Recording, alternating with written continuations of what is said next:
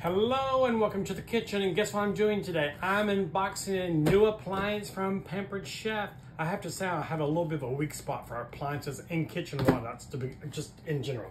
Today I'm unboxing the Deluxe multi-cooker. It's going to take place of your quick cooker, your pressure cooker, and your sous vide if you have that if you have that availability. It's all in one appliance. So why am I yakking? Let's get to opening. So again, it's your pressure cooker, your sous vide, and your slow cooker. And some of you may be asking about the sous vide. It is actually what finer restaurants do with their meat. It's a beautiful way of cooking vegetables and meat.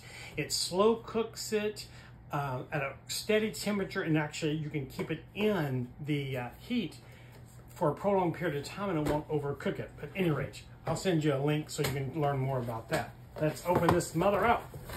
So, I love Pampered Chef. Always gives you a cookbook, an appliance, cooking guide, and it also has recipes and things in it. I always keep these. Of course, it gives you a rack for inside. And this thing is kind of big, so guess what? There it is.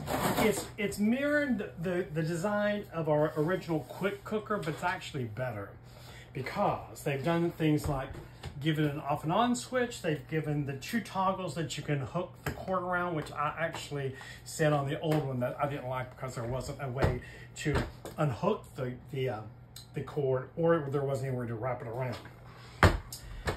It is beautiful. I love also to show you this. I've gotten rid of a couple of appliances because it doesn't clear my countertop in my cabinets. This fits beautifully right underneath the countertop.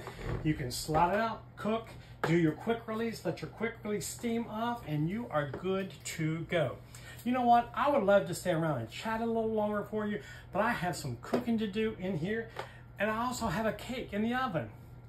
Thanks, and we will see you soon. See you in the kitchen.